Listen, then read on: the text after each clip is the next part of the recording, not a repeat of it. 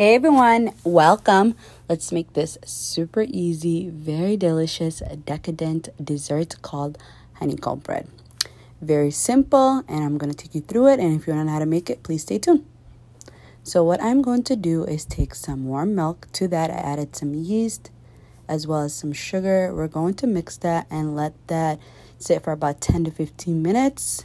Once we have done that, we're going to take some flour, add in our yeast mixture. I'm using my standing mixer, but you can just knead by hand. Add in there some melted butter, cinnamon, salt, baking powder, as well as some vanilla. The vanilla and cinnamon is optional. So I'm starting at a low speed, and then I'm going to increase my speed and just keep kneading the dough for about 5 to 8 minutes. Once it is nice and soft, as you guys can see right here, it just is a little bit sticky, but not too sticky.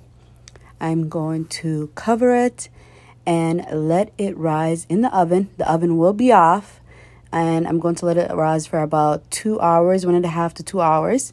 And then you're going to push it down once it has risen.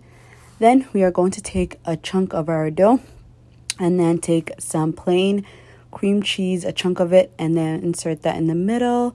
You are going to seal it and then roll it into a bowl. Place it on a well-sprayed baking dish.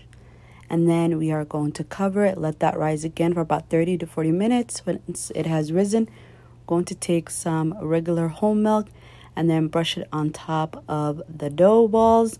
This is going to help with some color. We're going to bake it, and then once it has cooled, you're going to drizzle it with some sweet condensed milk. Otherwise, you can do some melted Biscoff or Nutella and then top it with some coconut flakes, and then it will be time to enjoy. Thank you guys so much for tuning in. I hope you enjoy this recipe. Please do not forget to subscribe, like, and comment.